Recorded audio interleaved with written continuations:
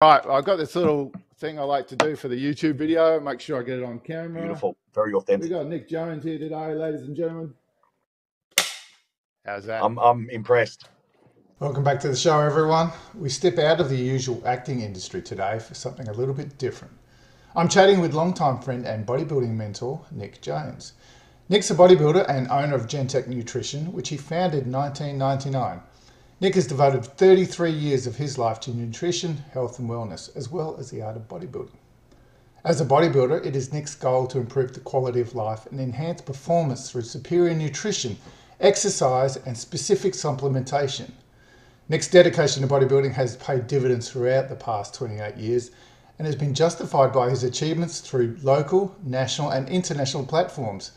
His achievements include Mr. World, Mr. Australia, Mr. Australasia and the prestigious Mr. Universe competition. I reached out to Nick because I wanted to talk to him about health and wellness and how actors can benefit from living a healthy lifestyle to benefit their acting career. We end up talking a lot more on the acting side of things than I expected, with a look into Nick's own podcast, Inspiration, and how actors can learn from everyone's life journeys to create their characters. This is a great chat with Nick, and I hope you enjoy it and take something away for your own health and well-being. So here we go, and I'll see you on set, guys. Nick, welcome to the show, mate. David, thank you. Thank you for coming along. Thank you for having me. Thank you. It's really, I'm actually excited about it. I was looking forward to it, seeing you evolve over the years, and you've gone through a bit of a quickening in the last 5 to 10. I'm really keen to chat. I've been trying to work out how long we've known each other. I think Facebook has us as friends since 2010, which I think that seems reasonable. It's about the time I met you at the Australian Muscle Store. You were doing a promo for your DVD, Natural Reinvention, which you were very kind and gave me a copy of, and that was our journey started from there, I think, if you remember. Yeah, well, that would have been 2007, that DVD. Oh, well, there you go. Even longer. Yeah. 15 years. Jeez. Time just, we're all getting old. Oh, mate, it doesn't slow down. That's for sure. I turn 50 next week. Oh, mate, welcome to the club. So you were born, you were 73, were you? I'm a 73 baby. I'm a 71. I'm a couple of years ahead, mate. Same as my wife. Really? Kelly's a 71 baby. I knew there's something special about her, mate. Now I know what it is. The year of the pig. Me and your missus, they're good. The pigs, the boars. That's right. Yeah. I'm the bull, so the same as my star sign's Taurus. Oh so my God, they double. work hand in hand. Double. Nick, I want to talk about our journey together and what I've learned from you as a bodybuilder. But I've explained in the opening address for this podcast that this podcast is about actors, but you're not an actor per se. I want to talk to you about your background in bodybuilding, and you're a very let's speak English today, David. I've asked you to come on the show to talk about health and well-being and how actors can benefit from that healthy lifestyle, both personally and for their acting. Firstly, though, could I ask you to give us a little insight into Nick Jones? Where did you grow up? How did you get into bodybuilding and the evolution of your company, Gen-tec Nutrition? And also, we did chat at the start. You've got a little bit of acting background there, so maybe we can touch on that as well. Sure. Geez, could be a long, convoluted story, but I'll make it as quick as possible. I love it. I don't want to sit around listening to my background all day, but I was born in the UK. I was born in Essex in the UK. Mum and dad and my older brother, Chris, 18 months older, we moved to Australia in 73. I was just 18 months old as a baby. Moved to Adelaide, and then Mum whisked us off to America, myself and my brother and her, to study. She studied beauty therapy. So I actually did my first year of schooling in Washington, D.C. in 1976. We were there, and I loved it. We lived with my auntie and uncle and my 2 cousins for a year there, and went back to the UK for a few months after that. But Mum and Dad split up at quite an early age. So I was about 6 when we came back. They split up. So I had I'm not going to say a typical childhood with a single parent, because it sort of wasn't typical back then. I mean, most of my friends, I don't think I had any friends through school that had single parent. I don't think I really had any. So it was unusual back then. So Mum worked hard as a beauty therapist to try and, keep a roof over her head, which she did, extremely well, God bless her. You know, without, you know, some downfalls there, and it must have been so hard. We had no family around, and she was looking after two boys on her own. We didn't see Dad for many, many, many, many years. So Chris and I grew up. We all ended up in housing commission, some affordable housing for Mum, which helped her financially. Probably didn't help us. At the time, I was 15 when we moved into housing commission in Morphettville. Prior to that, I did start doing quite a bit of work. I did a photo shoot with a friend of mine now, Greg Schwark. Do you know Schwarky in Adelaide? No, not by name. A lot no. of your crew might know him. So Schwarky's a photographer. He's on Leader Street there, down the road from the old Lacour News. And so Schwarky did a lot with Tanya Power Model Agency. He did a lot of photography over the years. So I did a shoot with him when I was about 14 and started getting some work with McLeod's. So I'm probably talking, I don't even think they're around now, McLeod's. They were in Rundle Mall. But I did a bunch of catalog stuff as a teenager, and a bunch of commercials. Did a KFC commercial, and I did a commercial where I did have to act. I had the what's it called? Not the lead, one down from the lead, the supporting.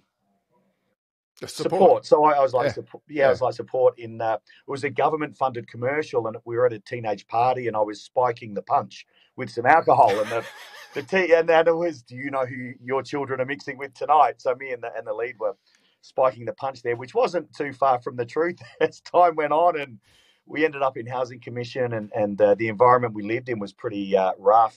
I got in a lot of trouble as a teenager, a lot of legal trouble, and there was a lot of violence and drugs and alcohol, and it was just the environment, David, you know. And I've got so much to be grateful for to bodybuilding, because it really did save me. You know, bodybuilding gave me a sense of, it wasn't even purpose, but it gave me a sense of self-discipline.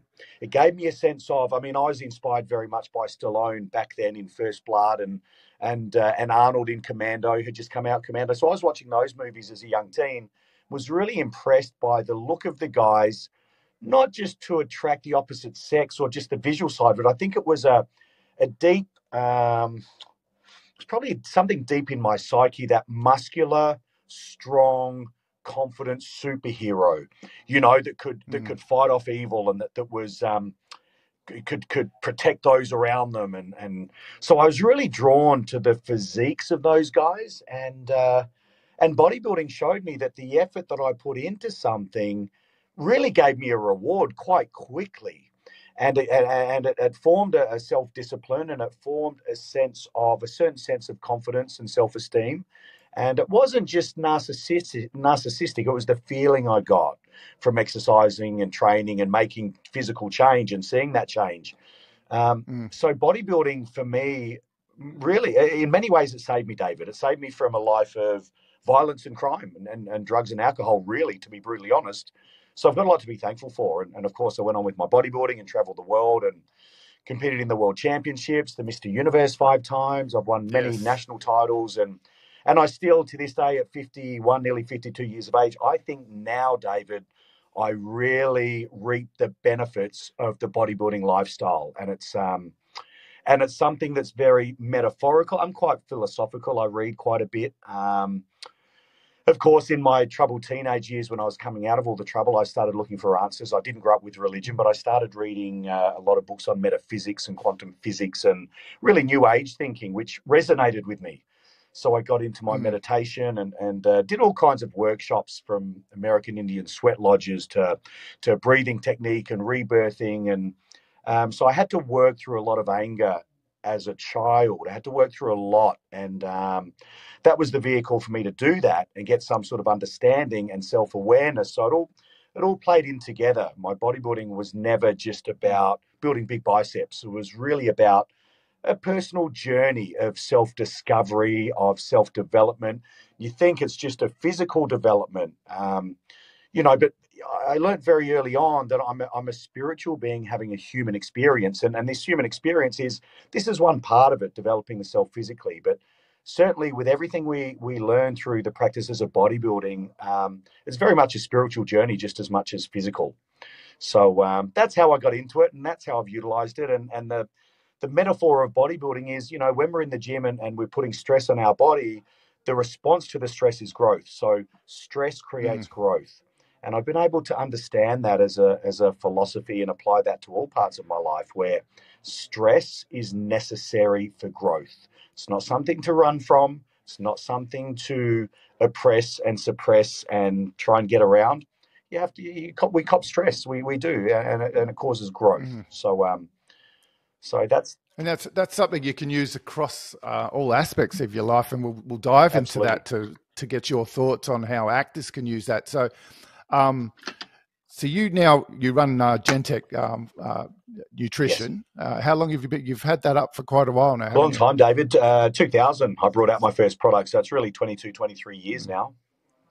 And you started in South Australia with Gen-tec? Absolutely, yeah. I started as a distribution business out of my garage, and I'd worked for a great Australian brand called Musashi for about 7 years at that stage. And I had a bit of the original owner was a brilliant man, Tim Horwood. For the formulations and the quality of the products was the best in the market. And I used a lot of the products, and I was actively competitive in the Mr. Universe at the time. So year after year, I was going to the NABA Universe and trying to win that title. And when I finished up with them in 99, I was getting ready for the 99 Universe. And I thought, well, I'll prepare. I've got enough money saved. I'll prepare as a full-time bodybuilder and go and try and win it this year, because I'd already competed twice and placed fourth and third the previous years. So in 99, I was prepping for the show and kind of realized after a couple of weeks, I was getting a lot of job offers from other companies to become a sales rep for them, because I'd done quite a good job for Musashi in Adelaide at the time. And I didn't really want to work for anyone else, but realized it was helpful to my bodybuilding to have something outside of bodybuilding. So to have some work, to have a discipline, to have a job where I had to rock up every day and do the work, even though I didn't really feel like it. I recognized that as being important. So I started Gen-tec, and I started distributing other brands in South Australia and driving around in my bodybuilding friend, Scotty, had moved back to Canada at the time of me finishing with Musashi. And of course, I didn't have a car. I had to hand the car back.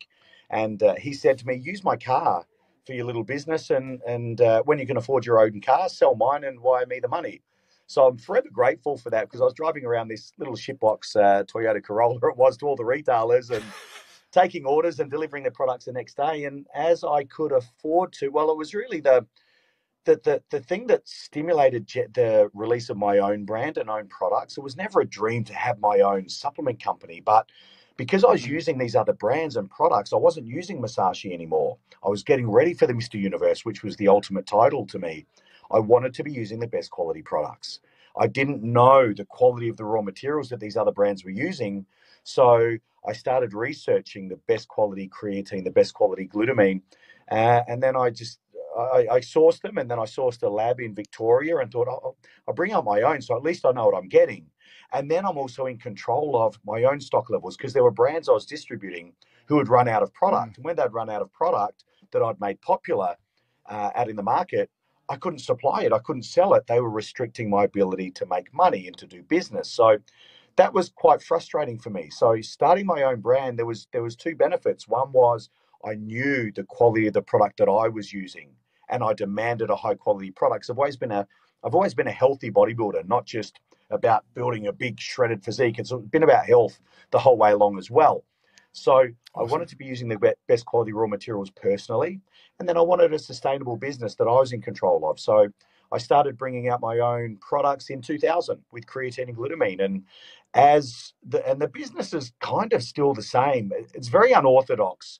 You wouldn't start a business like this today, but as I could afford to bring out new formulations or reformulate and improve current formulations and products, I would do so. And I still do that to this day, basically. And the biggest thing that I get from you and your videos on Instagram, and you're talking about your products and talking about bodybuilding, is your knowledge and understanding of the quality of these ingredients and how they work with the body. Have you been to university, or is this all what you've learned on the go, on the fly, in the trenches, so to speak? Yeah, it's a good question. Look, don't be impressed with the knowledge, because it's all I know. Let me start with that. Do not be impressed. I don't know anything else.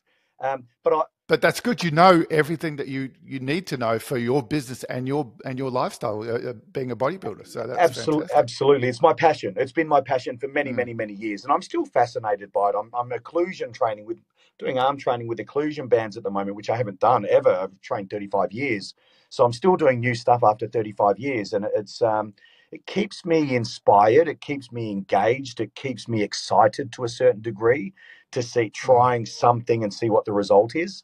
So I really learned back in the day. It was before the internet. It was about the turn.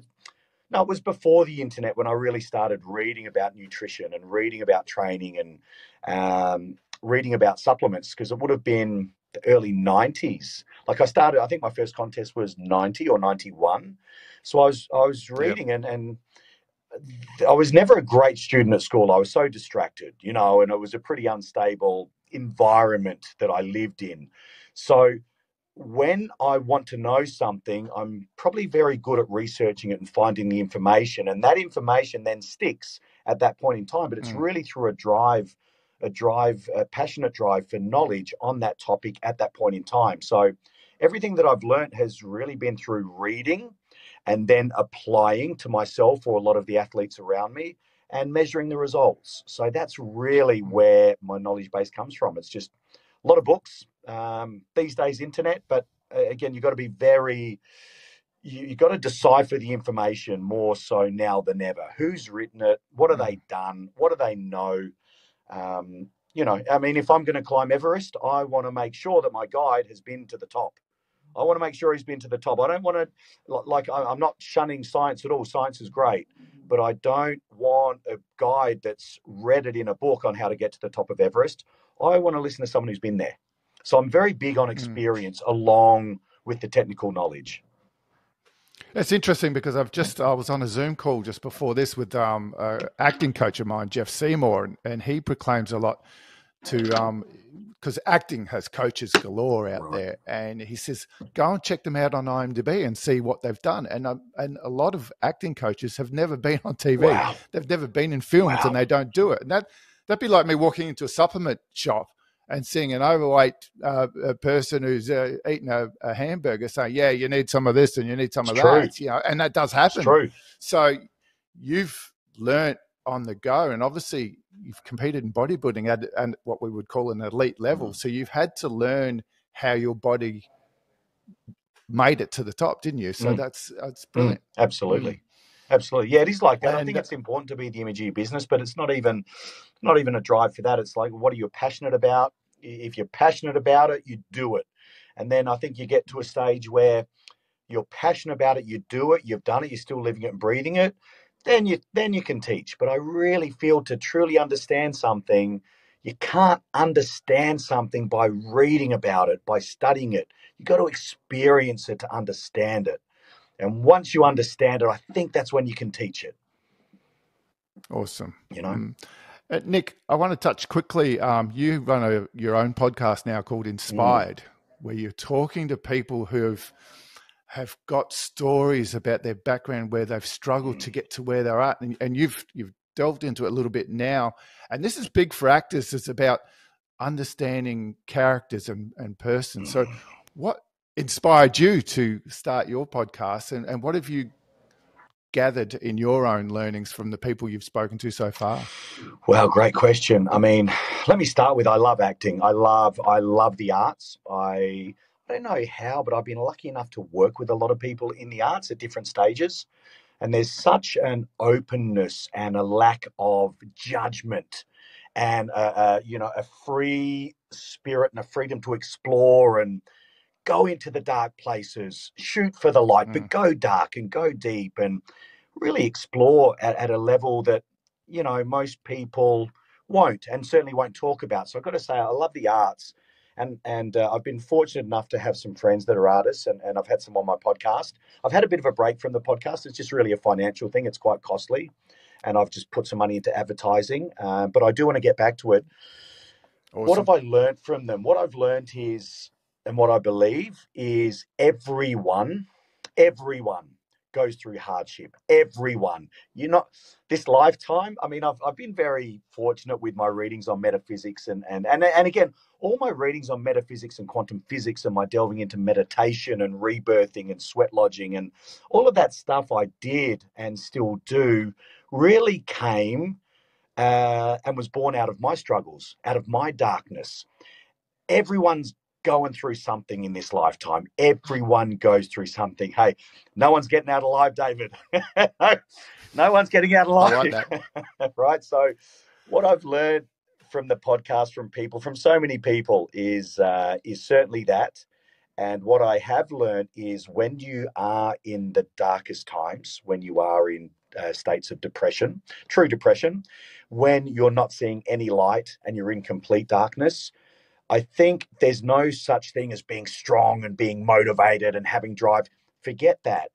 You get to a place where you actually give up. For me, you actually give up and you let go and you sit in the darkness, and it's a horrible place to be. Horrible place to be. I don't wish it upon anyone. However, it's a great place on which to build. And it's an old cliche. The darkest time is just before dawn. So when I talk to friends and colleagues that are going through depression, I'm not sadistic, but I get a little bit excited for them. And I feel a sense of inspiration coming because I know that this is the truth. I've lived it. I've breathed it. I've witnessed it. I've seen it. The darkest time is just before dawn. And I think what people need in their darkest time is not motivation, is not a pep talk, is not to get up and push on. It's to let go and to get hope, to have some hope. It's just that little bit of hope. As soon as you can see that little bit of light, and it will come, even if you're in darkness, it will come. It will come. The darkest time is just before the dawn. The dawn always comes. But I don't even know. It's such a hard thing to explain, that true depression, but you just gotta give up, let go, and just be. And you just have to wait sometimes, and that light will peek through.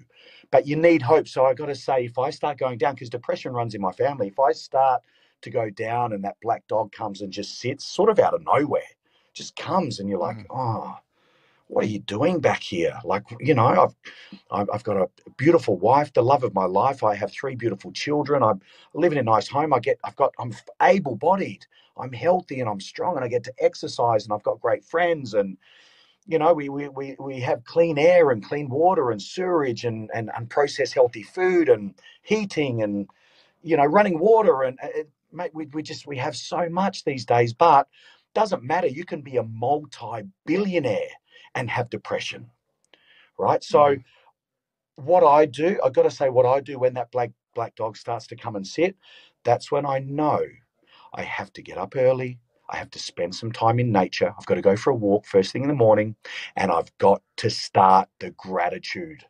I've got to start my day with listing and thinking of all the things I have to be grateful for.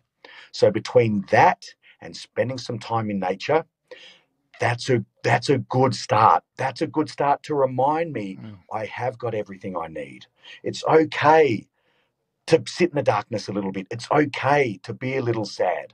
It's a human condition. We're spiritual beings having a human experience. And the emotion is part of being human. Sadness, happiness, positivity, negativity.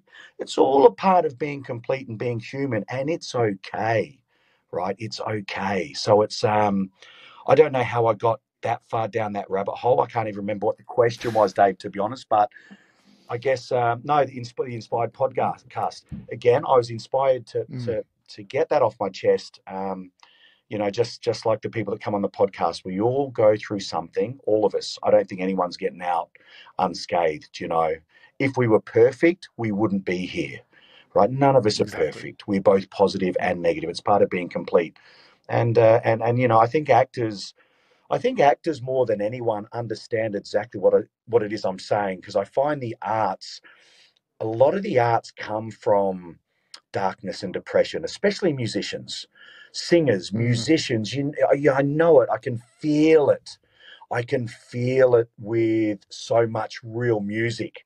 Generally, a little bit older, wiser musicians that have been around, actors a little bit older, wiser. You've got children, you're married, you've got a family, you've done some tough stuff with your other work, and we've all been through some stuff. We've all got a story. So with the Inspired podcast, I'm so grateful that my guests come and share their story, because again, when someone is in the pit, all they need is a bit of hope.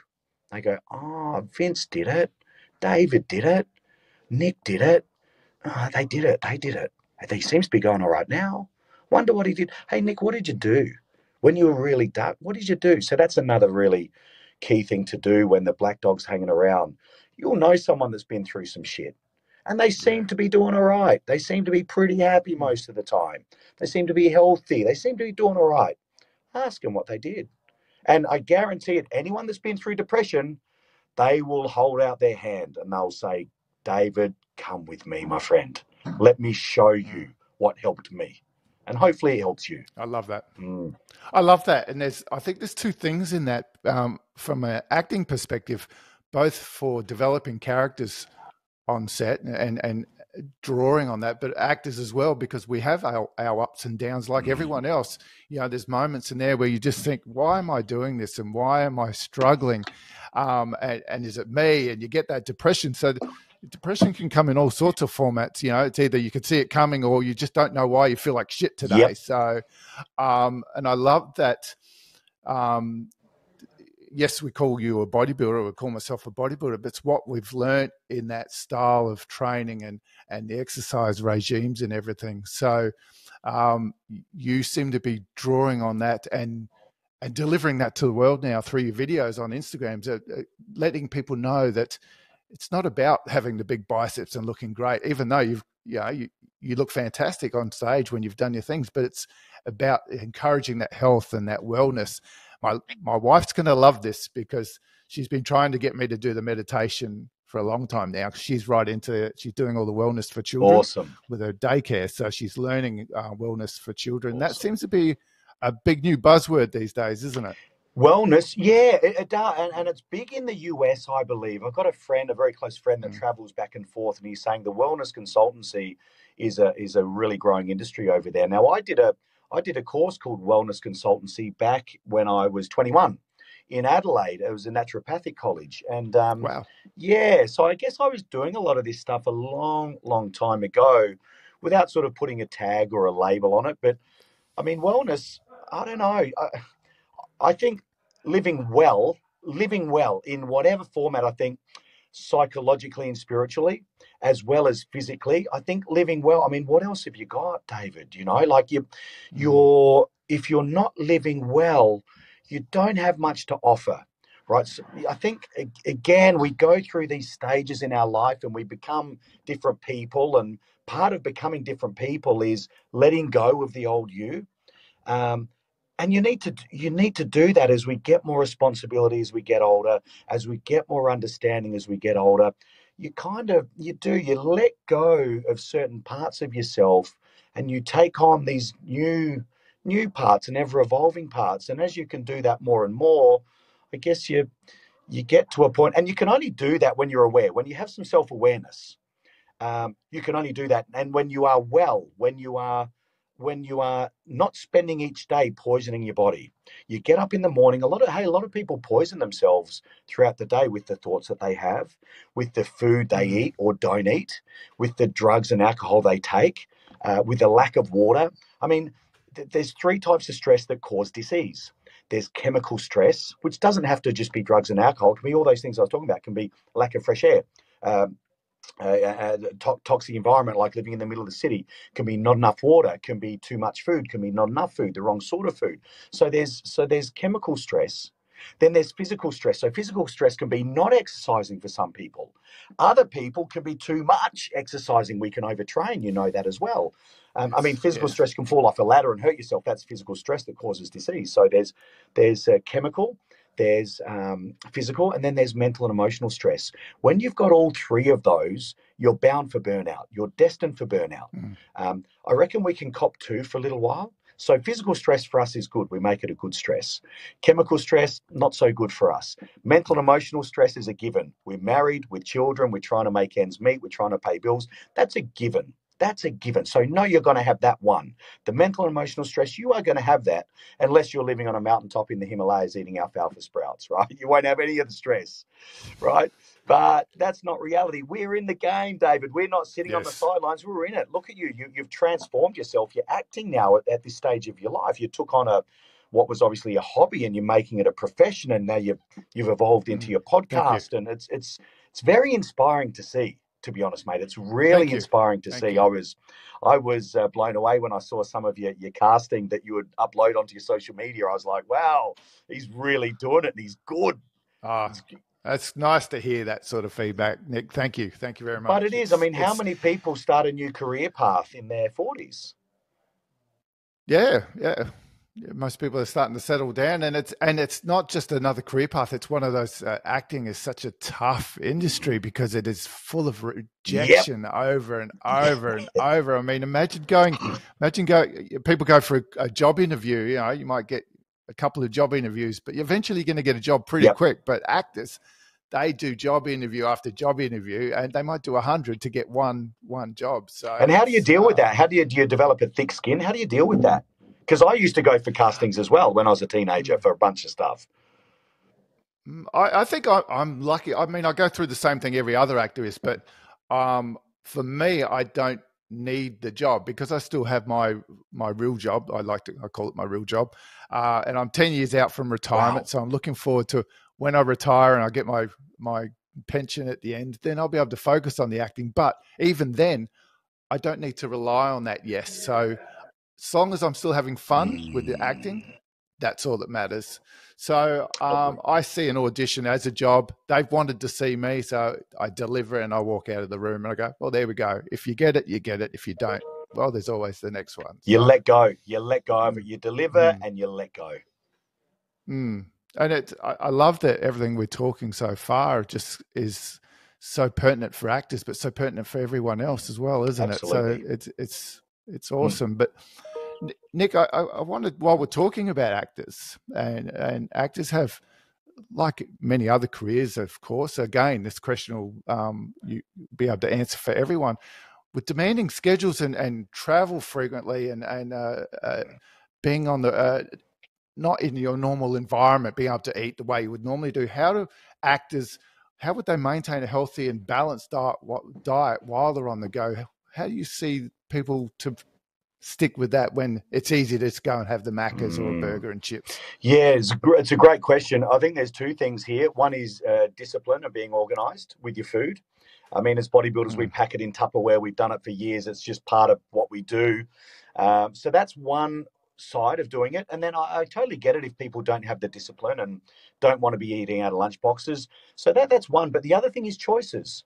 You know, David, I could eat out 3 times a day and be in great shape, right? And even now, if I get stuck, if I have to run out of the house on the weekends with the kids because we're running late for soccer in the morning and then swimming for the kids is on straight after, and then we've got to get to tutoring, and my kids are so busy. They're so busy. So my weekends are probably even busier than my weekdays running my businesses.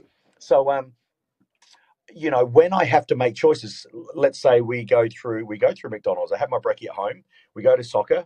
And then before or after swimming, we'll go through Macca's and I'll buy the kids a bacon and egg McMuffin. They're kids. They've got the metabolism that goes with it. They absolutely do. I'll get 4 eggs. I'll get sometimes 6 eggs. If I'm dieting, I'll get 6 eggs. It's like $6. They're $1 each. And I'll have 2 of the yolks and 6 of the whites and chuck the other yolks away. You know, another thing I'll do if we go past through McDonald's, I've got no other choices. I haven't been organized. I'll buy a chicken salad with double chicken. I go out to a restaurant. I went out last night, and I am getting in shape for something at the moment. So we had a family dinner last night, and I got salmon with steamed green veggies and a baked potato. Like, it's what I would normally eat. So it's choices, right? It's really choices. And education-wise, I think, folks, if you can be mindful, protein is derived from the Greek word. Protein. Pro means it means of first importance, means primary. means of first importance. Wow. So 80% of our dry body weight is protein.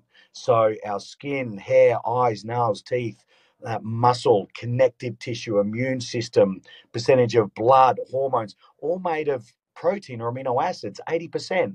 So it does have to be of first importance. So lean source proteins, I believe at every meal are crucial because they cause that satiety as well. You're not hungry after eating some chicken breast or some fish or some lean beef or eggs. You're not so hungry after eating that. It keeps you, it doesn't keep you full and bloated, but it keeps you, look, there are essential amino acids, essential proteins. They're essential for life. So they're essential. Carbohydrates are not essential. We need them. They're like fuel. They're fuel for our body, like petrol in the car. We need a certain amount. And we certainly need the fibrous ones, the green veggies. We need those fibrous vegetables to keep our intestines clean and keep our digestive system working well and our metabolism ticking along. So lean source proteins and the fibrous vegetables, those are foods that will stimulate your metabolism. Those are foods that will maintain your lean body structure and good health and well-being. The carbohydrates is something you manipulate. Like anyone and everyone, the problem is we're so lazy and it's all about convenience. Anyone and everyone that wants to lose some body fat, you must eliminate sugar. Eliminate it. Sugar gone. And you must eliminate processed carbohydrates. Chips, crackers, all those processed carbs, they're the two types of foods you must eliminate, right? But they're tasty. When we're unorganized and we don't have our other foods, they're really easy to grab. And when you start eating those sorts of foods when you are hungry, you will eat way, way, way, way too much. Your blood sugar will spike when you eat those types of foods. Your body produces a hormone called insulin, and insulin's a storing hormone. Insulin won't allow you to release fat and burn fat as fuel. So insulin, long-term overproduction of insulin, of course, causes adult onset diabetes, obesity, heart disease. So sugar's the poison. Sugar and starch has the same effect in the body. Sugar and starch are poison to us. Lean source proteins, fresh fruits and vegetables, be well hydrated, make good choices. Try and be disciplined and organized. And if you're not, you make good choices when you're going to the cafe.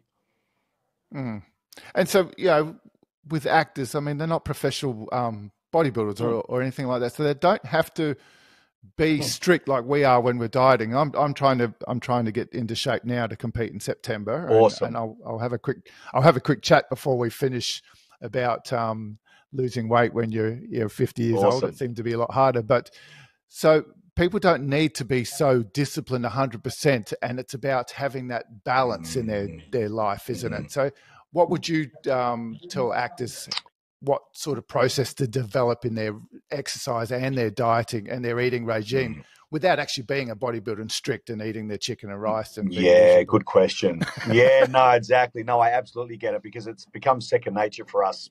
We've been eating this way for 20 some years, 30 years. Again, choose the right foods. It's choices. Choose lean source proteins. Eat your protein first. So don't start on the breads and the processed carbohydrates when you're sitting down to a meal. Don't start on that. Start on the protein first, the lean source proteins. Make sure you're getting some fresh fruit and veggies with those proteins. Make sure you're hydrated. Yeah, so choose those lean source proteins. Eat the protein first. It is of first importance. Certainly enjoy your food. Don't restrict yourself. Like I don't. It's not like I can't eat that and I can only eat that. I enjoy my food now. I enjoy my bodybuilding food. I have chicken thighs and make them taste nice with different marinades. I enjoy a beautiful piece of fillet steak. I enjoy salmon. I enjoy fish, and we do ginger and shallots on it with a little bit of oil. And I really actually enjoy my food. So, enjoy your food, make good choices, don't overeat, and certainly stay away from the processed carbs.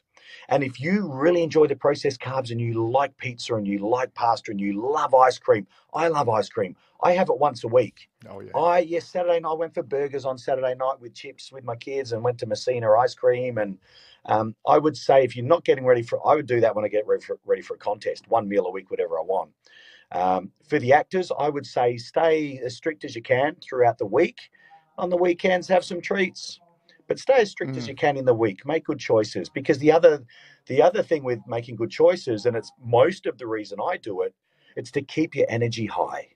It's to keep your energy high, to keep your blood sugar stable as well. I know with acting, you guys actually work hard when you're making a movie, up to 16 hours a day on set. They're long days. You need to keep your energy high. When you have big loads of carbohydrates, you have a big bowl of pasta, or you have a big thing of hot chips. Porridge, not so much, but for some reason, if you had a big bowl of porridge, you have those big serves of that type of starchy carbohydrate, you get so sleepy and so sluggish. You need to keep your energy high. So lean source proteins, fruits and vegetables, and some essential fats. I mean, I love coconut oil. In the off, I don't. In the off season, for me, a lot of people say, "Do you eat a lot in the off?" I don't eat a lot in the off season. I just add oil. I add oil to my meals. I had 20, 30 mils of olive oil on every meal, and I keep eating Wow. the same foods. That's my only difference. I add oil. I have a lot of coconut oil with my first meal because I get the energy from the coconut oil. So I have that with my porridge, my oatmeal, or I put in my protein shake. So lean source proteins, fruits and veggies, and essential fatty acids, and stay well hydrated as you are.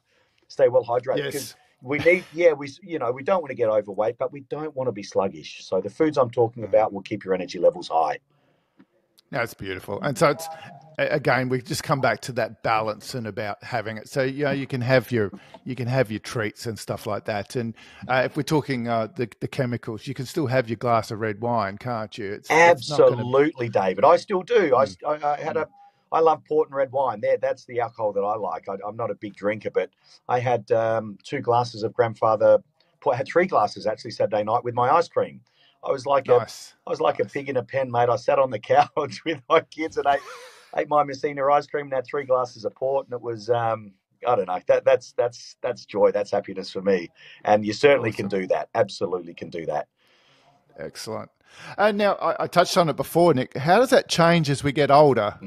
Whether I'm bodybuilding like I am now, or for the older actors out there, does the diet need to change? I find that now that I'm 50, and as you get older, the more crappier food you eat, the quicker you can put the weight on. And then when you turn on the switches and try to get into shape, it's a lot harder to go back the other way. Obviously, the body's changing. So do we need to do anything differently, or just to try not to be out of shape when we get to 50? That's a great question. I mean, you get out of shape, it's hard to get back. I think that's obvious that it gets harder and harder the older we get to get back. So, to try and maintain it. But again, you've got to enjoy it. You've got to enjoy your food. You've got to enjoy the exercise you do. If you don't like going to the gym to lift weights, don't. If you enjoy tennis, play tennis. If you enjoy swimming, swim. If you enjoy mountain biking, mountain bike. If you enjoy walking, walk. Do some exercise you enjoy and eat the foods you enjoy, but make sure they're the right ones. So with a food, what I think and what I've seen and spoken to older bodybuilders over the years, we just don't need as much carbohydrate as we used to. Our metabolism does slow down with age, and there are 2 things that stimulate and speed up the metabolism. There are 2 things. One is obviously exercise. The other one is eating, and again, eating these certain foods, and the foods are lean source proteins and fibrous vegetables. They're the types of foods that stimulate the metabolism. They're the types of foods that keep us mentally sharp. It's those big bowls of pasta, it's the bread, it's the pizzas, it's the carbohydrates, it's the risottos. We just don't need that much carbohydrate. In fact, I think we run a lot cleaner. Our systems run a lot cleaner with energy production when we use fats. So for me, I much prefer, and I know as I get older, I'll probably reduce the carbs even more, but I do it now. I have very moderate carbs. I have moderate to high protein, lots of veggies, but I add olive oil to every single meal. Or coconut oil to meal 1. Sometimes coconut oil I put in my coffee as well. I love coconut oil in my coffee. So again, I don't have milk. So it's the sugar in milk that's the issue. Yeah, fair enough. Yeah, it's the sugar and processed carbs. We need less. They are poison to us, especially as we get older. They, like you say, they don't take long to store. You eat those and blood sugar shoots up. It's that blood sugar. We've got to watch the sugar. So eliminate the starchy processed carbs. Reduce the heavy starchy foods like pasta and bread and white rice. Just reduce the quantities. Have a little bit, but lean source proteins, fresh veggies, some fruits, particularly berries are great for us, and some essential fats. So when I'm saying essential fats, almost anything that's liquid at room temperature, Apart from, say, avocados and nuts and seeds, they've got essential fats and are solid at room temperature. Otherwise, if it's liquid at room temperature, if it's a cold pressed oil, if it's in a dark bottle, have a tablespoon or two on each meal as a rule, and you'll find your blood sugar is a lot more stable. Wow. You won't crave as much carbohydrate. You won't. If you have a chicken salad or fish and veggies and maybe a small amount of starchy carbs, but if you put 10 to 20 mils of olive oil on there, you will not be hungry for another 3 hours. And again, don't snack. Eat meals. Don't snack. Like snacking, I don't know where this 3 meals and 2 snacks came from. I don't get it. I just eat meals. It's a bodybuilding thing to eat meals, but you're better off not snacking. You eat a meal, so you eat your brekkie, you go for maybe 3-4 hours, then you eat another meal. You go for 3 or 4, and we're busy anyway. You go for another 3 or 4 hours, you eat another meal. And again, the meals are a balance of lean source protein, fresh veggies or some fruits being berries, and a small to moderate amount of complex carbs like brown rice, jacket potatoes, oatmeal if it's a breakfast, an unprocessed grain with some essential fats. Yeah, I've been doing the fasting principle for probably 10, 15 years now, which I love. It works really good for my shift work. And so, you've got an 8-hour eating window, so you don't have time for meals and you certainly don't have time for snackings. And the biggest thing I found for that, and this is good with the age, is one of the reasons I took on the fasting, and I know a lot of advocates in the fitness industry, they either love it or they don't like it. I read that there's a boost to your growth hormone, which is naturally declining at our age. And it's surprising because I still go and do my bloods with my doctor. And I asked him, I said, can you do my test for my testosterone levels as well? And he said, oh, look, tend not to do that because if there's a problem, you'll have indicators that I'll test, but I'll test for it anyway. So he did. And then when I came back, he was surprised because they'd risen. And so I'm advocating that my fasting principle is working. The higher protein and the lower carb diet in that sort of regime works really well for me. So again, it boils down to if it works, don't change it, isn't it? Yeah, absolutely. If it's not broken, you just keep doing it. And of course, weight training stimulates growth hormone and testosterone over and above cardiovascular. Cardio is great for heart health, for the cardiovascular system, but certainly weight training for bone density, for joint integrity, to maintain muscle on the body, but definitely for growth hormone production and testosterone production. It's the way to go. Like you say, fasting as well. Fasting will help to stimulate growth hormone. Absolutely. Cool. And in relation to supplementation, Nick, obviously your background with Gen-tec and that, in this environment that we live in now, everyone's struggling financially to even just to buy that healthy food and everything. And actors could be living from paycheck to paycheck. Yep. Would you recommend if someone had a minimal amount and had to just want to do some sort of supplementation, what would be your number one supplementation to help you in the gym and to push you through those boundaries? To help you in the gym or help you with general health? Maybe both. Okay, I'll give you 2 options. For general health, for me, a great probiotic. And they're very, very hard to know what's a great probiotic. So something like Acidophilus strain, there's about 29 strains of Acidophilus available commercially. And there's only a handful of them that work, that improve your good gut bacteria. So to know which ones is a bit of a minefield. I do know, again, I don't get paid for this. I do know the owner of a probiotic company called, the product's called ProGood. And I love it. So I've been using it for about 7 years. I've started selling it on my website. So it's not a promotion to get you to my website to buy it. But to me, for overall general health, forget about a multivitamin, work on your gut health, get a good quality probiotic and use it most mornings. Because that'll boost your immune system. Our neurotransmitters, our feel-good neurotransmitters, dopamine, epinephrine, norepinephrine, serotonin, they're produced in our gut. They're not produced in our brain. So it's crucial to have, it's crucial to have good gut health. So general health, a great probiotic is your first. Forget about synthetic multivitamin. The only other product for general health, I'd say get a Super Greens type of product. But either or. I prefer the probiotic. And again, if you're cash strapped, you might do the greens every day, a Super Greens product. Gotcha. Every day for a few weeks, and then do the ProGood for a few weeks. And you see what makes your energy higher and wards off colds and flus, etc.